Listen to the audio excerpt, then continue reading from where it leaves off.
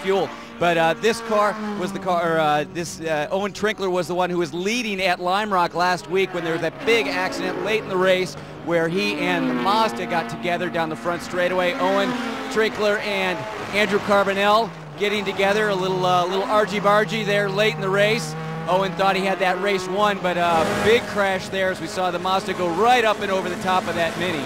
Boys, I was down in that corner watching that race, being down there a little bit early, and you saw right there the Mazda land on the windshield. Oh, brutal wreck. I was talking to more than argy-bargy. Yeah, I was really happy to see those guys walk away. Oh. Speaking of a wreck, here's another one. It's one of the iMoto cars. Yeah. 31 has gone